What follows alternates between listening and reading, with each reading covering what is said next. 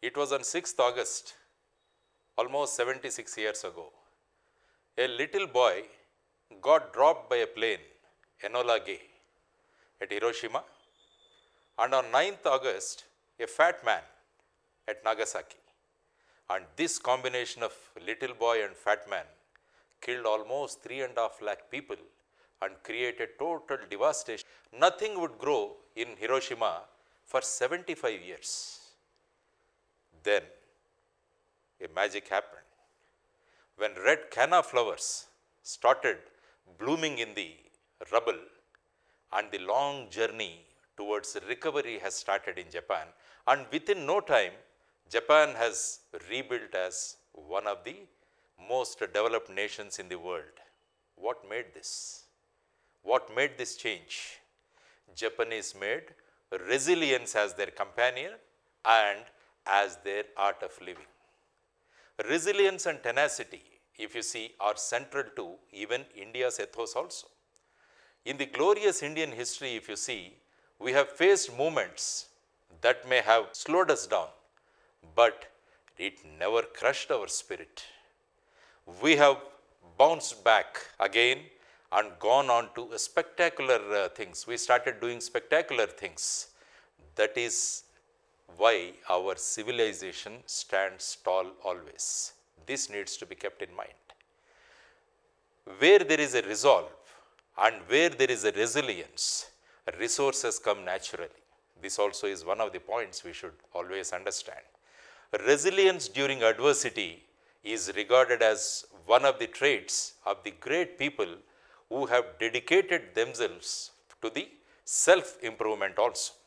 I give you an example of one gentleman by name Srikant Bolla. He is a visually impaired boy, son of a farmer. He got admission into the science stream after fighting in the court.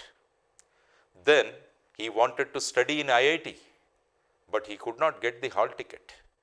So finally he took a decision and he thought that I can't fight the system, let me think beyond, He applied to MIT, US, and he was given admission in 5-year management course with full scholarship.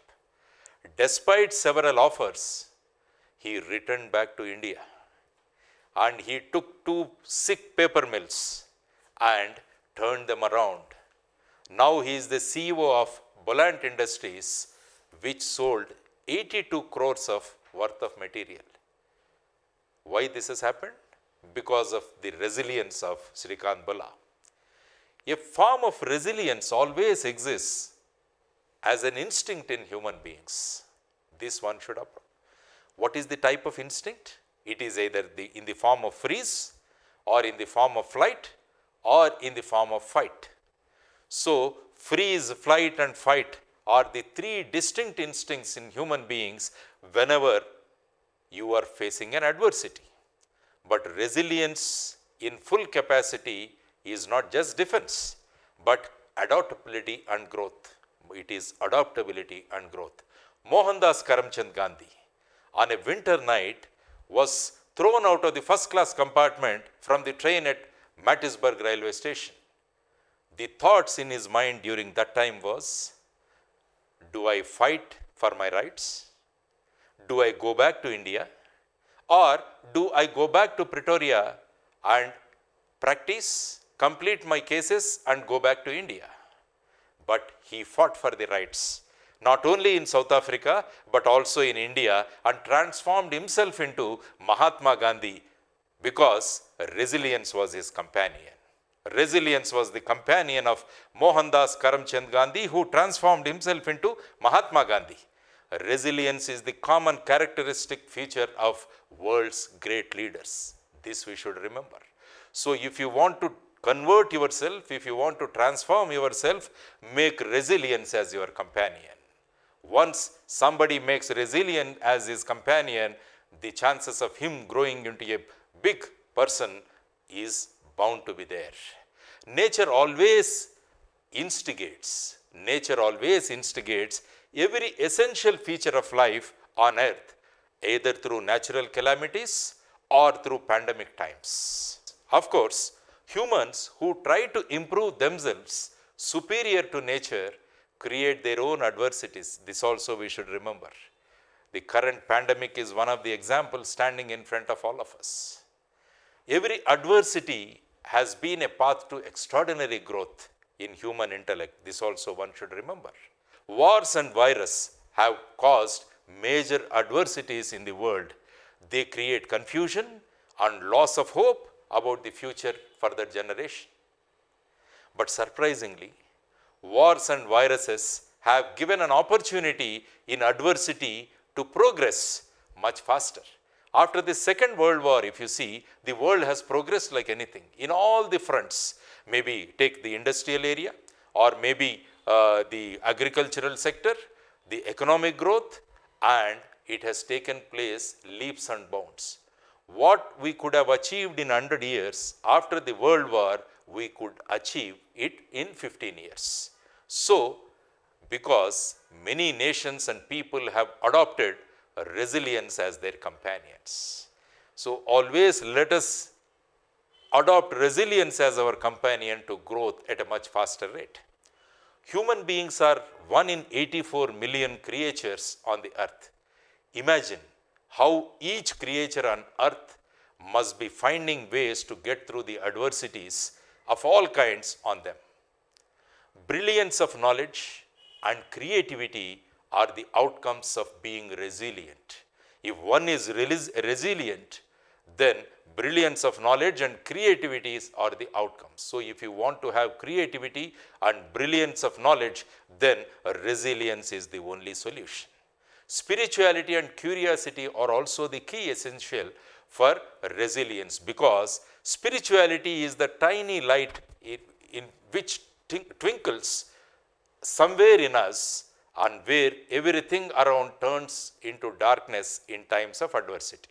Spirituality and curiosity are key essential to the resilience, because spirituality is the tiny little light which twinkles somewhere inside us when everything around turns into darkness in the times of adversity. Ants are the tiniest creatures around, but in resilience, they are unbeatable. So are many creatures on the earth, like the camels, penguins and all. But the most resilient of all the creatures on earth are the tardigrades. They are also called as water bears. Tiniest in form, but most resilient. They can survive in any adverse climate. Hence, they are researched the most because they can survive in space also. The advanced research is on their DNA, so that it can be used to create possibilities of human survival in space. Resilience is in highest demand now, that we need to understand. Resilience must be taught from early years of life. That's why most of the stories mention how protagonists always strive back from adversity. So that's why there is a saying, storms make the trees take deeper roots.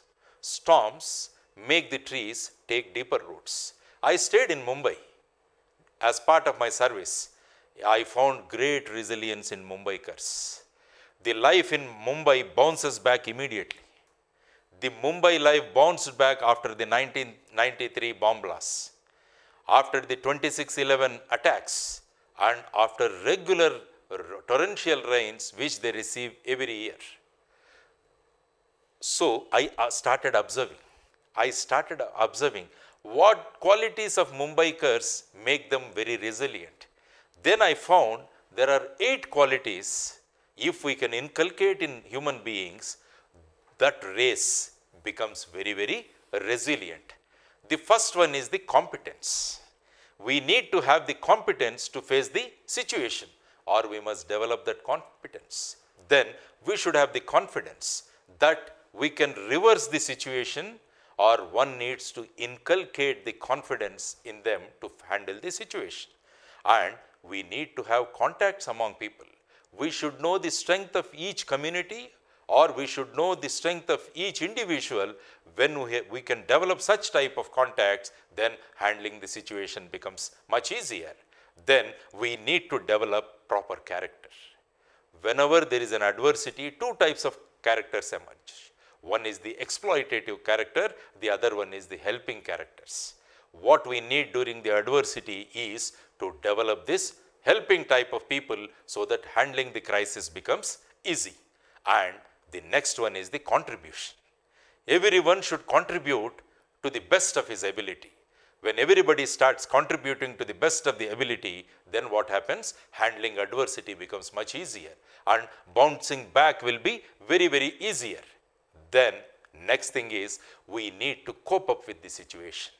At individual level you should cope up, at industry level you should cope up, at academic level, at family level, at business level, at agriculture level, at sanitation level, at health level, media level, to overcome the situation. So this is called the coping up of the situation is very easy. All people in the society, they should be able to cope up with the situation as per their strength. And then at every level, we must take so many things under our control to face the situation. And the last thing is the coordination. So when you start working in a coordinated manner, then bouncing back becomes very, very easy. So in the days to come, we are going to have so many adversities going to come. We don't know when the pandemic is going to end. And they are saying there is going to be a third wave and the virus is going to mutate. So these things are going to be there, but we have to prepare ourselves by developing these 8 qualities in the people so that whatever may be the pandemic, handling becomes easy. So the 8 qualities, what I always tell people, they are the competence, it is the confidence, it is the contacts, the character, the contribution, coping up, control and coordination. They are the essential things. They look alike, they look similar to what Buddha has said in the 8-fold path. So he suggested 8-fold path to come out of the misery. These 8 qualities, if we can develop, we can come out of these adversities and we can be more resilient. So this is the requirement of today. All the people who are involved in the development of the society have to see that these 8 qualities become part and parcel of lives of people so that any adversity, we need not have to worry, we can bounce back immediately. Then similarly, in order to inculcate these qualities, we have to adopt certain things. So the 8 qualities what I mentioned, in order to have these qualities, we need to have to adopt certain things. Move with positive people, move with positivity, avoid negative and the viral news what it is coming on, maybe on your social media or anything. Then develop positive relations and circulate good literature among people. So always it is positivity that is going to help the society. When positivity is around, everybody starts thinking positive, then the inner potential what is there in each and every human being, it comes out, and in the process, we can bounce back from the adverse situation. So then, medical people in the present pandemic, which brought in lot of despair and anxiety in the minds of the people. Even medical people also, what they started telling? It is not the medicines, but it is the confidence which is going to make you survive this situation. So it is not medicines, it is the confidence. So confidence building measures have to be there. So if you want to be resilient, you need to be confident. You need to develop that confidence in you so the government, the intellectuals, the media, they play a very important role for us to bounce back from this pandemic or maybe from any adversity. Many sectors must be managed effectively, like the hospitality industries, like the manufacturing industry, like agriculture, like education, then tourism and growing unemployment. All these sectors now need to be managed by us because we are undergoing this pandemic. The mindset should be changed for this purpose, and the mindset should be changed to face the situation. Better dynamism must be brought to bounce back from this situation. Institutions like the IITs, the IISCs or the research institutions and the labs, they must improve their research and offer solution to the current situation. So I always say, let us develop these qualities. Let us replace jealous with competence. Let us replace hatredness with love. Let us replace exploitation with harmony. Instead of politicization, let us humanize the society. Let us humanize the society. Instead of vote bank, it should be a human bank. So if you start replacing these things with the positive mindset, then what is going to result? Tamasoma Jyotirgamaya Mrutyorma Amrutangamaya. Let us be resilient and let us make resilience as our companions and let us bounce back from any adverse situation. Thank you very much. Jai Hind.